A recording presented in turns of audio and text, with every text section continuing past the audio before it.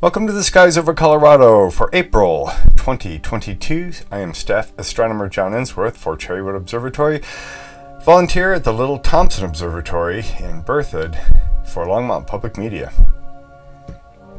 In the news, our standard James Webb Telescope update.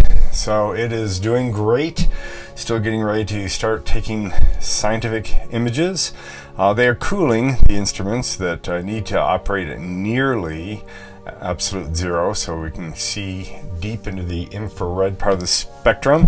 If the instruments are not cold, then the telescope is basically making its own light source locally that would make it blind to the signal that we're trying to see back at the earlier times of the universe.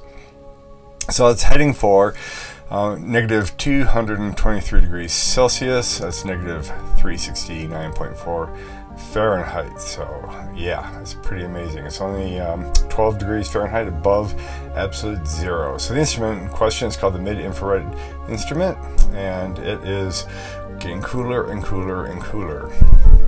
They are taking a look at the alignment of the mirrors. This is a test or an evaluation image, and all the little lens-shaped things around the picture here are distant galaxies. Speaking of distant galaxies, using ground-based observatories, the Subaru Telescope, Vista Telescope, the UK Infrared Telescope, and the Spitzer Space Telescope, so one up in space, we have now a new record holder for the most distant, we suspect, galaxy. So this is 1,200 hours of observing time. My goodness. And it is this red little guy right here.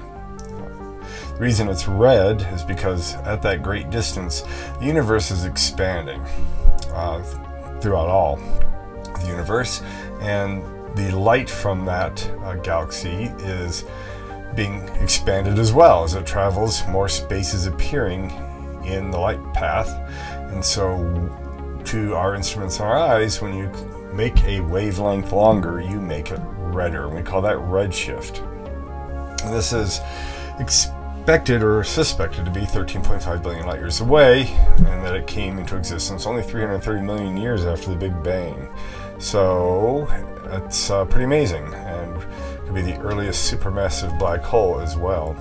So this has turned out to be a little fuzzy, but taking a look from the present, going back in time, you have the Big Bang itself, you have the time when the universe is so dense and hot that light could not travel, and then you have the edge of the cosmic microwave background radiation, where the universe did become transparent to light. Just like light getting out of the center of the sun, it takes a long time, hundreds of thousands of years, to make it out from the center to the surface, and then it leaps free from what we say is the surface and gets to the Earth in just 8.5 minutes. The truth is, you could fly an airplane at about 10% down the radius of the Earth if you could stand the heat, because that's about where one Earth atmospheric pressure is found. So here it is. Here's the most distant galaxy confirmed to date, and this one goes way back into this time period, so we'll see if it is true. All right, change of pace here. We are looking at using astronomy to see the interior secret voids inside the pyramid. So what they're going to do is bring muon detectors and place them around the base of the pyramid and let cosmic rays slam into the Earth's atmosphere, because they're doing that anyways, and part of the scatter of particles that comes out of that, muons, can penetrate through stone like this vastly better than, well, X-rays can't go that far. So they are going to slowly build up a high-resolution picture of the interior structures. Kind of crazy. Big star parties. A lot of stuff is coming back now. So we have Pensacola, Florida, a couple of them. We got Tucson Astronomy Festival. Texas Star Party is the big one in the end of April. Bootleg Spring Star Party in the end of April as well. May, Pensacola repeats with a couple more public observing times. Your Astro 101 note this time is, well, talking about the nature of light. We use light a lot to see what the universe is doing, because light can travel throughout the entire universe and get to our sensors and our eyes. Well, there's a little technical definition, but let me break that down. So light is a transverse, which means it's got things that are right angles to each other, electromagnetic wave that can be seen by the typical human eye. So it's actually a tiny slice of the center, as we'll see in just a moment, but it's actually much longer and much shorter wavelengths are all part of the electromagnetic spectrum, like the light that we see.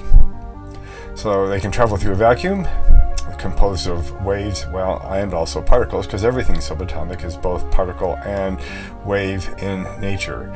These particles represent a quantum of light or other electromagnetic radiation that have zero rest mass. So there's two ways of making light come out of matter. If something is greater than 800 Kelvin, which is extremely cold, it will give off electromagnetic radiation. And also, if an atom has its electrons boosted to a higher orbital, I'm not going to get into that detail, and then the electrons fall back down again, you get luminescence. And you see that in glow in the dark paint, toys and compounds, and also fireflies and things like that. So it travels at the speed c, which meters per second is 299,792,458 meters per second, or 186,000 miles per second. And that is in a vacuum. If you start putting air through other media, like light through other media like air or water, glass, it does slow down. The skies above your backyard. Well, we start and end this month also with a new moon, just like last time. So a blue new moon. It's not really a thing. April 9th is our first quarter. April 16th we're at full, and third quarter is April 23rd. In the evening, there's not much to see. Mercury is coming rapidly up out of the sun as the month goes on. So at first, it's not really there. Mid-month, it's about an hour after sunset. You can still see it. And by the end of the month, it'll be a little bit better than that. At the middle of the month, Uranus is also low in the southwest, and setting about an hour after sunset. So here they are, really low. Neither of them are very bright or easy to see, so not much of a show. And at midnight, we don't have anything up that you're going to see in a backyard telescope or with eyes or binoculars. But everything is in the morning sky. So we have Saturn rising about 3 hours before sunrise, Mars about 2.5, Venus about 2 hours, Neptune about 1.5, and Jupiter about 1 hour, should be 1 hour before sunrise. Who edits these things? So here they are all, because of the tilt of the ecliptic, the planets in the morning sky are all very low in the southeastern sky. So, but they're down there, and it's quite a show if you have a clear southeast horizon. We start the month with the sun rising at 6:45 a.m., going all the way back to 6 a.m. at the end of the month. Sunset backs from 7:24 to 7:53, and we go from 12 hours, roughly 40 minutes, to an hour and 10 minutes more light by the end of the month. And the sun's altitude above the southern horizon at local noon gains 10 degrees, so things really change quickly in March and April. Our feature object this month, I'm going to take a look at a constellation that's just coming up towards the highest point in the sky, so the zenith and the meridian at sunset. This is called M44, the Beehive Cluster, also known as Praesepe, which is Latin for manger. It's an open cluster in the constellation of Cancer, one of the nearest star clusters to Earth. Under dark skies, you can actually see a small nebulous object visible to the naked eye. So great with binoculars and fantastic with a telescope and low power. So here is right after sunset, here's the southern point in the sky. You go up, and a little bit to the left is this dim Y-shaped constellation. It's ahead of the sickle of Leo the Lion, which is very obvious. And right in here, near the junction of the Y, upside down Y, is the star cluster. Your Colorado Observing Challenge is going to be the Lyriad meteor shower. Go sit out in a lawn chair on the night of around April 21st and look towards the constellation of Lyra the Lyre. This is rising in the northeast sky after 10 o'clock, so you don't have to stay up till 3 in the morning like some meteor showers. This is debris left over from the comet C 1861 G1 Thatcher. And the radiant point that all the little meteors seem to be coming away from is up here to the upper right of the constellation of Lyra and the bright star Vega. Okay, astronomy events near Longmont this month. Everything's starting to come back on. Longmont Astronomical Society on April 21st at 6:30. The visible broadband imager of the Daniel K. Inoki Solar Telescope. This is by Friedrich Warger. They do have a observing night planned with Boulder County Open Space.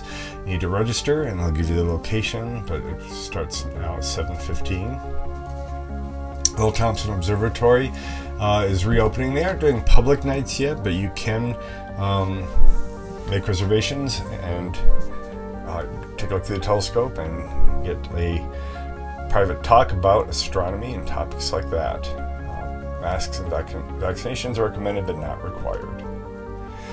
Estes Park Memorial Observatory is open Friday, Saturday, Sunday, and Monday, limited to 12 people. See their site for guidelines. Northern Colorado Astronomical Society is sticking with a video webcast.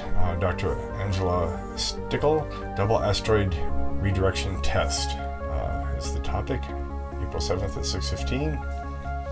Fisk Planetarium is reopened in April, and it seems to be that they are just back to normal. I don't see any restrictions on their site, so maybe look closer than I did and see if you can see anything, but I think you can go and enjoy it.